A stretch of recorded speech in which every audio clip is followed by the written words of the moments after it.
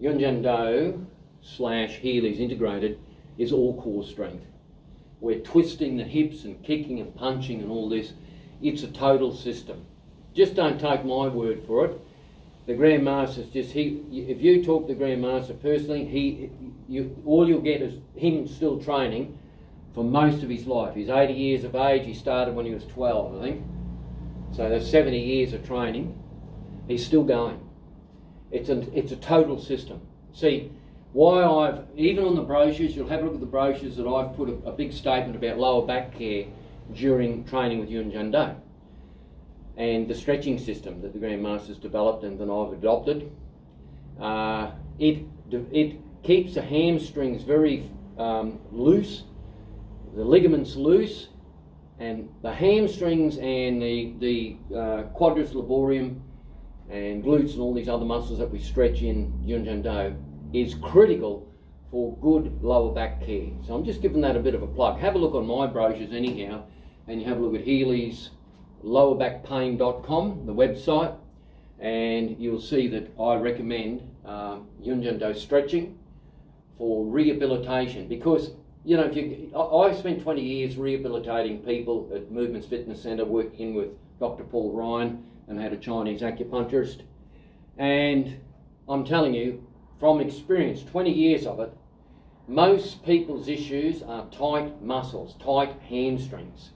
They sit in a chair all day on a computer, and then they come to the gym and bust themselves up. It's ridiculous. It's the stretching in martial arts that will relieve all that. And of course, you know, there are some good people around, medical doctors and people like myself in the chiropractic field or the exercise physiology field or musculoskeletal field. So, you know, we've got the total package sitting there behind that, but our base training helps us. You know, I don't need many adjustments from a chiropractor myself, because this training helps me out. And I asked the master the other day, Grand Master, you know, have you got any aches and pains? Because I thought I might, you know, give him a bit of chiropractic. He said, no, 80, no worries. So there you go. Stretching's got a lot to do with that. Our sort of stretching, not the sort of stretching I see them doing in the rehab clinics. It might be all right after you get out of hospital, but for maintenance, daily living, you need a more constructive stretching like we do. Okay? All right, so you finish your weights workout like I did, and you do some squat work. Now I'm not going to do, what I recommend is you work your way up to say 30 full body weight squats, and then you do say 20 kicks. I'll just do say 20 and 10 or 10 and 10. But when you squat, I'll show you on the side, the actual squat is right down on that, right? It's not this. You see people squatting like this. I don't know where the hell they learn to squat. So when you squat, just think of an Olympic weightlifter, or have a look at, just Olympic weightlifting. If they're using a weight, they squat feet out at 45 degrees, right down. 1, 2, 3, 4, 5, 6, 7, 8, 9, 10. Now I might push that to 30. Then you go, it's only with the pants, you've got to pull them up a little bit. So it's the squat kick. So we'll do, say, 10 or so of those. So here, 1, 2, 3, 4, 5, 6, 7, 8, 9, 10. So when you do that, do it relatively slow and controlled. I know it's going to burn a lot, but if you do it fast, you may pull a muscle, pull a tendon. And regarding training supplementation, go on to Healy's Lower Back Care or Healy'sLowerBackPain.com. I've got supplement formulations that I've been using for 20 to 30 years. Let's wait for this train to pass. So the formulas are all there, the purchases are all there. They can help you because I've, as I say, I've basically been involved in health and fitness supplementation with health centres. I used to own my own health centre, as you know, and I've been involved with Rodney Campbell, who's massage, he's naturopath for 20 years. I was involved with Vaughan Bullivant's head naturopath for over 20 years, and I was involved with Urban Muscle's founder in Brisbane, or the biggest supplement store in the whole of Australia.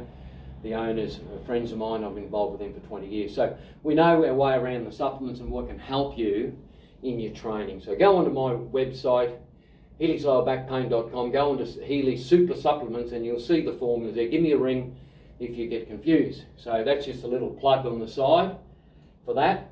Okay, now knuckle push-ups. You've got to do them, I'll just show you, on these two knuckles there. Now, they're not compulsory to do knuckle push-ups, but if you're going to do any self-defense in the real world, the knuckles have to be a little bit firm. Or you could do planks on carpet. But I'll just get down, so hopefully you'll be able to see this. Yeah. So when you do the knuckle, I'm just going to do 10. The knuckle is in line with your radial bone, right? And you don't flick over like this.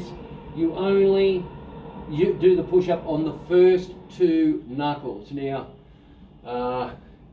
you know, some of the ITF guys, before we resigned and stayed with Grandmaster Jung, we used to do a lot of breaking techniques. Punching through tiles, chopping through tiles. My best elbow strike was 10 tiles.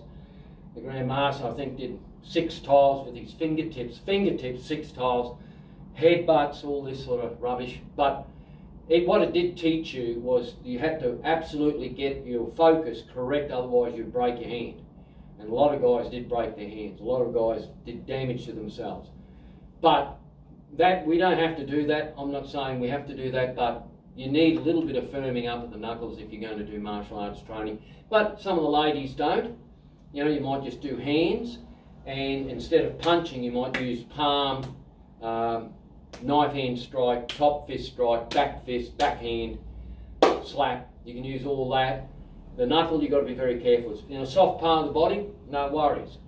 On the chin, on the head, you better have your knuckles toughened up, because I've seen too many bouncers, and I've trained a lot of them, and prison wardens, with these two knuckles here busted to pieces because they can't punch straight, let alone boxers. Okay, all right, so two knuckles, two knuckles.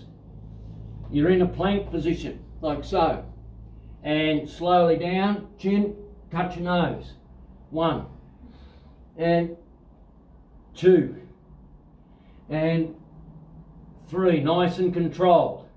And 4, and 5, and 6, and 7, and 8, and 9, and 10. All right. Now, a little story before we finish up.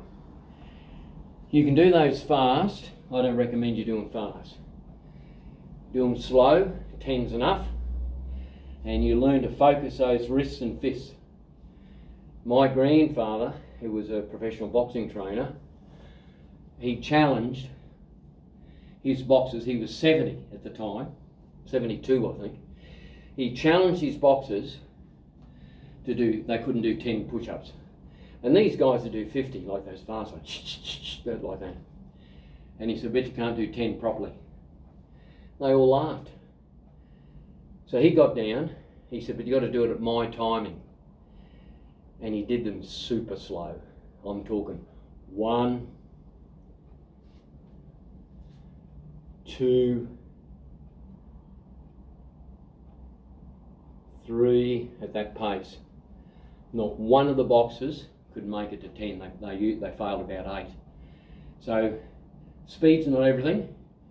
So that's increasing isometric tension, and also for focusing knuckles, that's a good technique. But if you're ladies and you don't want to be on your knuckles, just on the palms of your hands, or you know, when you're doing strikes and that, you can practice knife hand, slap, reverse knife hand, backhand, elbow.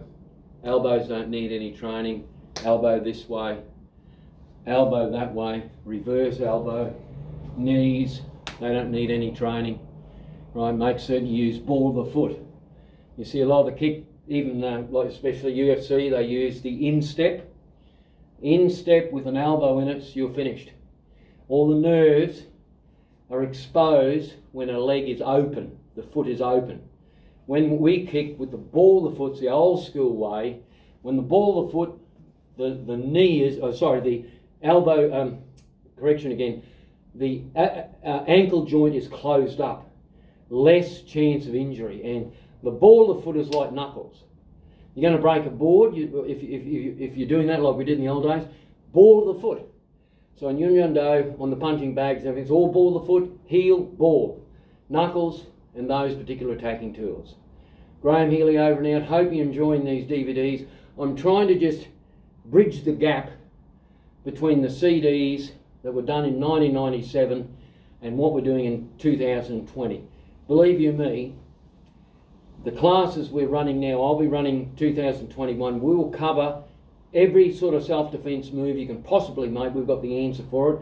And the style of training is like what the Grandmaster had started, we will continue.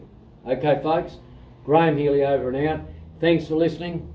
Be tuned for tape number 1, 2, 3, probably 4.